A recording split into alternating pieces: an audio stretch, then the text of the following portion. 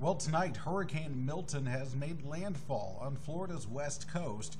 At 7:30 p.m. Central Time, the Category 3 storm came ashore at Siesta, Florida. This is just south of Sarasota and south of Tampa Bay. That means we were able to avoid really what would have been the worst case scenario for the Tampa area, with all that water getting pushed into Tampa Bay. Still, significant surge continues south of the landfall point for Venice, Osprey, all the way down through Charlotte Harbor. So the system continues to work inland now after making landfall.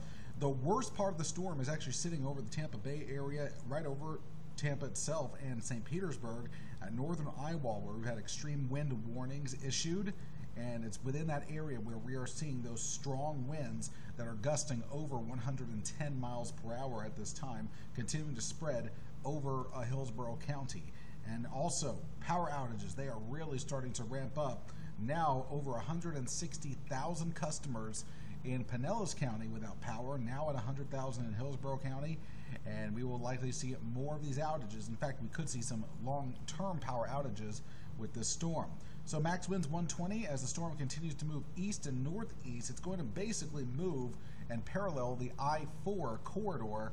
As it continues to move to the east, this will bring high winds to Orlando, areas near Melbourne, and some extremely heavy rain, especially north of I-4, as the system will eventually work back out into the Atlantic by early Thursday morning.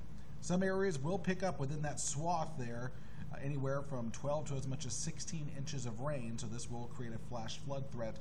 But again, Milton now making landfall. This is the third hurricane of the season to make landfall in the Sunshine State.